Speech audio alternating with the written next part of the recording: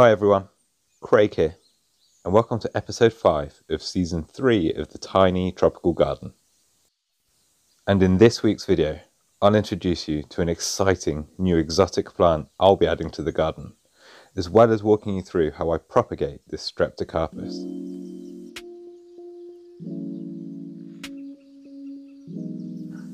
I love having Streptocarpus as houseplants because they just produce blooms upon blooms upon blooms, and you can actually get some species and cultivars that bloom for 12 months of the year. And last year I used them outdoors in the warmer summer months as an exotic garden plant, and I think they worked really well and looked great. And this year I'd like to dot more of them around the garden, so I need to propagate more plants from the one houseplant I already have, and I'm going to do this by using leaf cuttings.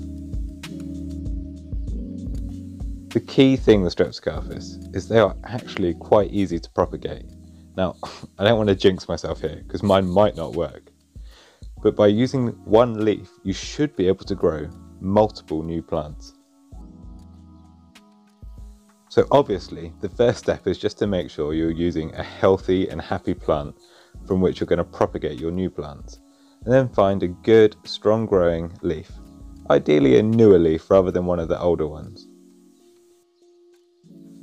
I've just pinched off this leaf. It is a slightly older leaf, but I'd like to use it because it's already slightly damaged and it will just tidy up the mother plant as well. Now, as I said before, there are two ways you can cut this leaf for leaf propagation. And the first is by slicing the leaf into two parts, by just cutting along the line of the midrib on each side of it to cut the midrib out, and then you can lay those leaves horizontally in compost. But I'm only using small round 9cm pots, so I'm going to do it a different way. Using a sharp knife to avoid tearing the leaf, I'm just cutting small sections out from the leaf from top to bottom.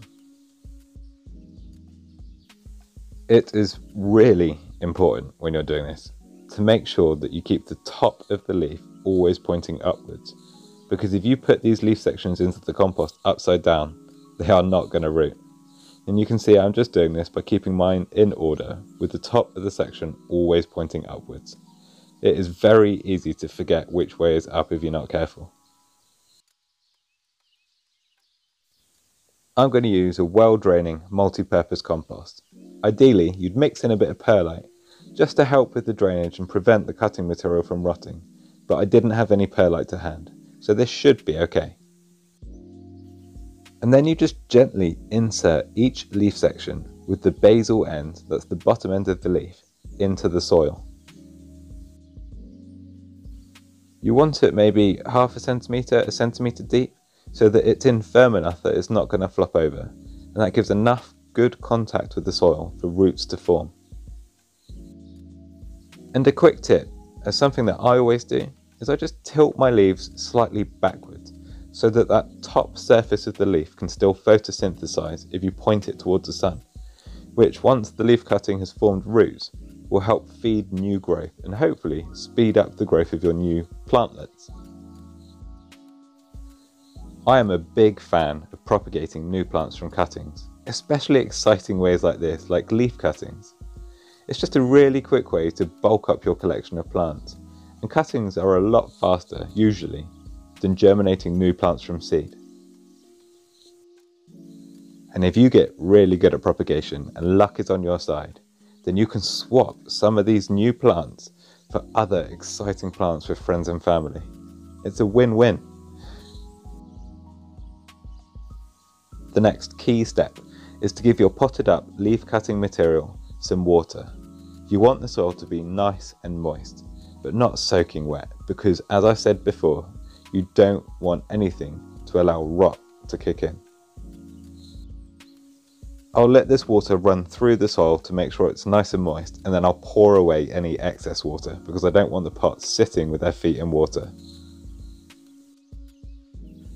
As well as reusing the old plastic pots, I'm reusing this old plastic bag that some of our veg came in.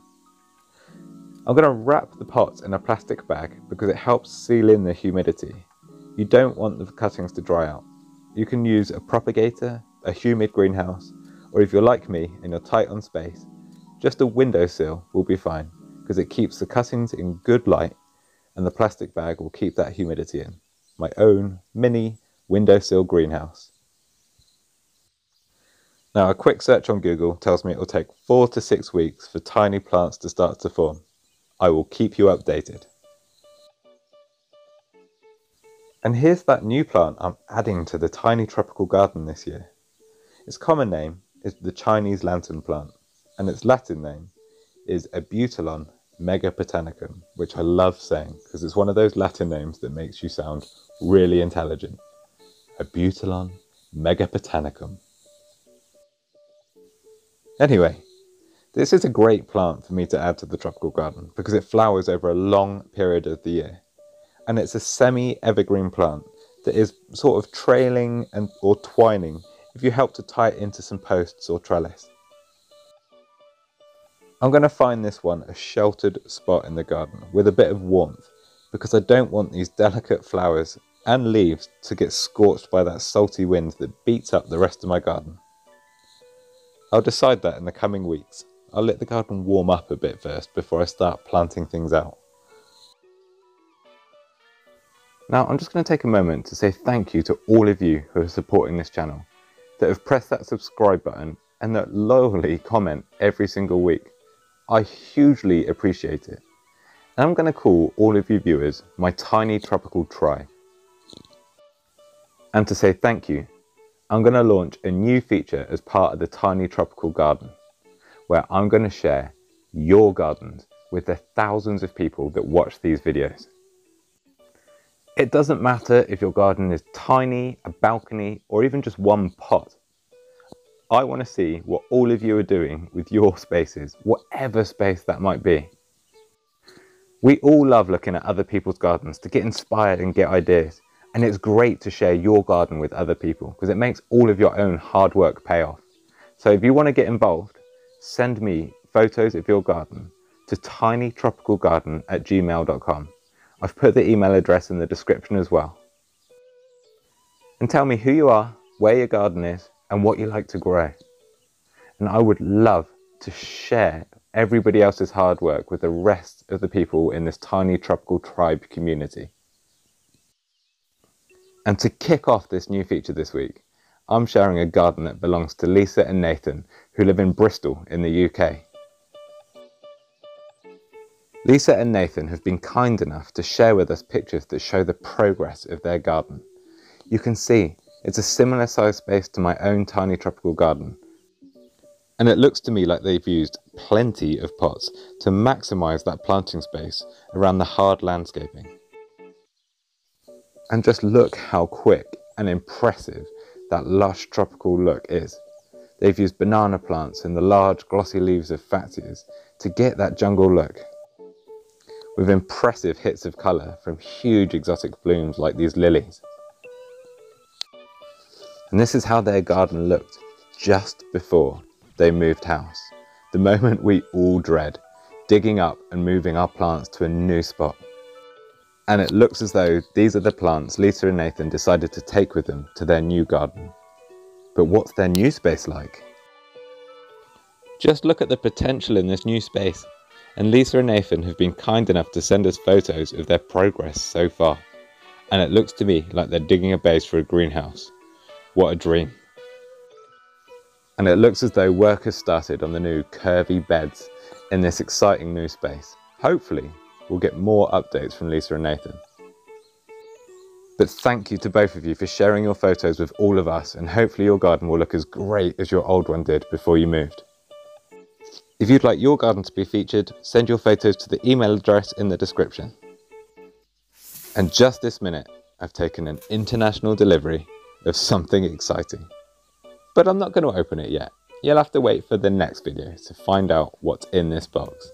It's something I've wanted since seeing a lot of others grow it on Instagram. Can you guess what it is? See you all next week.